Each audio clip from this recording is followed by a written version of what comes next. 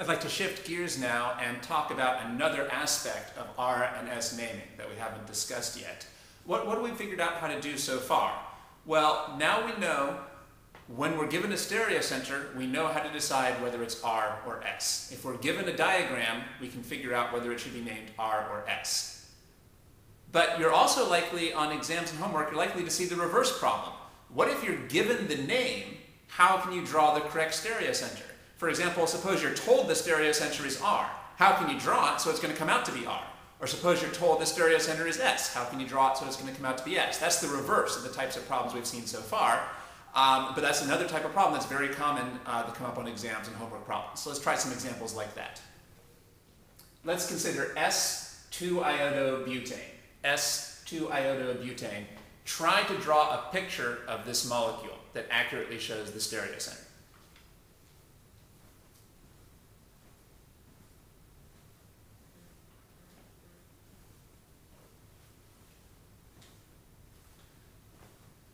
Butane means 4 carbons. 1, 2, 3, 4. Now, on this number 2 carbon, we need to put an iodine and a hydrogen.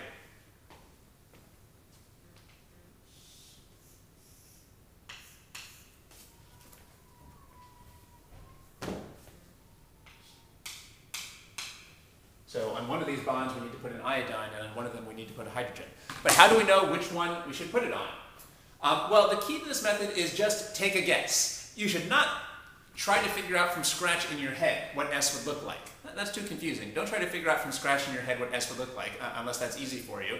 Instead, we're just going to take a guess. And if it's not right, we'll fix it. So it is right. That's the whole basis of this method. We're just going to take a guess as to what S will look like, and if it's not right, we'll fix it.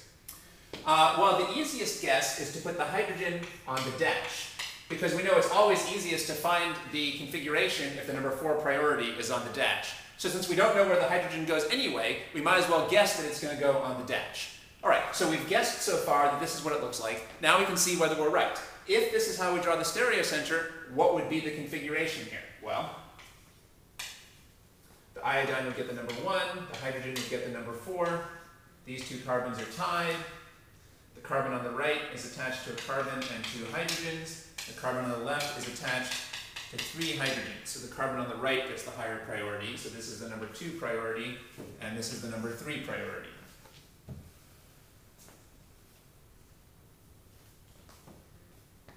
Okay, and we purposely put the hydrogen on the dash to make our lives easier. So now we can see what the configuration of the stereocenter is. The configuration here is going to be R, clockwise.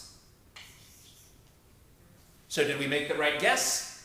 No. It turns out we made the wrong guess. We guessed that the hydrogen goes on the dash and the iodine goes on the wedge. It turned out that was wrong.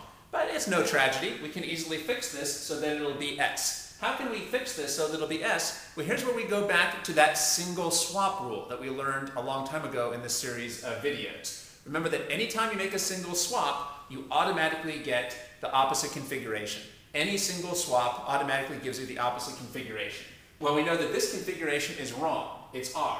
So how can we fix it so that it'll be an S? We can make any single swap. Now, you can swap whatever you want, but I think it's really easiest to swap the iodine and the hydrogen here. I think those are the ones that seem most logical to swap. So I'm going to, first of all, let me erase these numbers here so we don't get confused by them, the dots. All right, so again, we've just figured out that when we draw the stereocenter like this, it's R, and that's not what we wanted. So we're going to swap the iodine and the hydrogen. We'll put the iodine where the hydrogen used to be and the hydrogen where the iodine used to be. And now we know, because we believe in the single swap rule, that this must be an S configuration. Now, if you don't trust that, you can always just go through and use the skills we've already learned to confirm that this is an S. It should be easy now for you to confirm this is an S configuration, but that's really not necessary. We know that when the iodine was on the wedge, we had the R configuration, so now that we've made the swap, this must be the S configuration. So now we're done, and we've accurately drawn what this stereocenter looks like. Okay, so that's the basis of this method. You can see that it's quite easy to draw a stereocenter that's consistent with any name. So the trick is, don't try to figure out in your head what the S configuration looks like. Instead, just take a guess. Just take a guess as to what the stereocenter looks like. And probably you should make a guess that puts the number 4 priority on the dash, since that's the easiest to evaluate. After you make your guess, you can check it to see whether it came out to be what you wanted.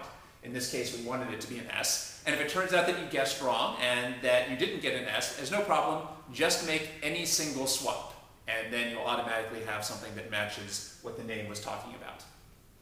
By the way, I should mention that there's many different ways of drawing an S stereocenter, so it's possible that your picture doesn't look like my picture. Don't freak out if your picture doesn't look like my picture. It probably doesn't, because there's many different ways of drawing S2-iodobutane. So how can you tell if you got it right? Well, whatever you think, whatever your final answer is, just use the skills that you got from the earlier videos in the series to test whether you really got an S stereocenter. Whatever your picture is, you should be able to now determine whether it really is R or S. So you'll be able to tell whether your picture is right. But you can't tell whether your picture is right just by comparing it with what I have on the board, because even if it doesn't match what I have on the board, it could still be right. There's many different ways to correctly draw an S stereocenter. Because after all, there were many different swaps that we could have drawn here. And of course, there's other ways to draw S2-iodobutane. For example, you could have put the iodine on this carbon. You could have treated this carbon like the number 2 carbon. So you're going to have to do some work on your own to figure out whether the picture you made was correct or not. At this point, it should be easy for you to look at your picture and determine whether you correctly got it as R or S.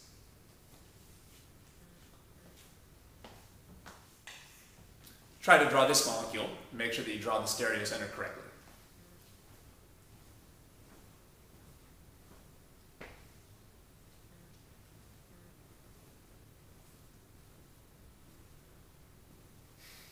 We have to draw hexane. 1, 2, 3, 4, 5, 6. Here's the number 3 carbon.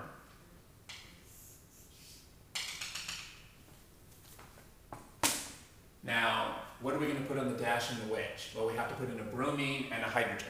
How do we know where to put the bromine and where to put the hydrogen to get an S? Well, we don't know. We're not going to try to figure out in our heads what the correct place to put the bromine and the hydrogen is. We're just going to take a guess. And again, the easiest guess is to guess that the hydrogen should be on the dash. It's always easiest to guess that the hydrogen is on the dash. So we'll put the bromine on the wedge. Now, since this was just a guess, we better check to see whether this is S or not.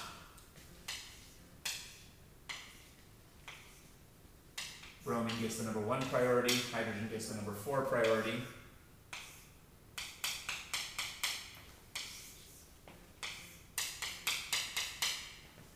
These 2 carbons are tied, and they're still tied when we make a list of the 3 atoms they're connected to. So we need to move those dots out.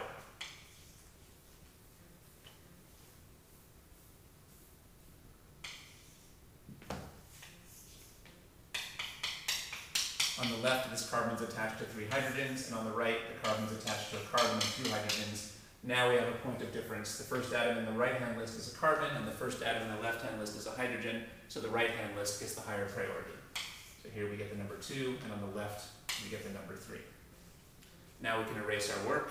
It's always a good idea to erase your work once you don't need it anymore.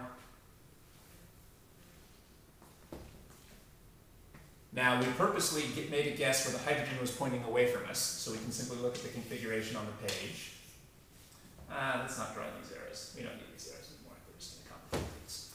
All right, so on the page, we have a S configuration. And there's no need to cross this out because, again, we've already purposely put the hydrogen over here. So the way we've drawn this is an S configuration. The way we guessed it would be an S, but that's what we wanted all along. So there's no point making any swaps. We don't need to make any changes. Our initial guess turned out to be correct. We guessed that the bromine would go on the wedge, and now we've confirmed that putting the bromine on the wedge does give us an S configuration. So now we've accurately drawn S3-bromohexane. So again, the method here is to draw the stereocenter and take a guess as to what the stereocenter should look like.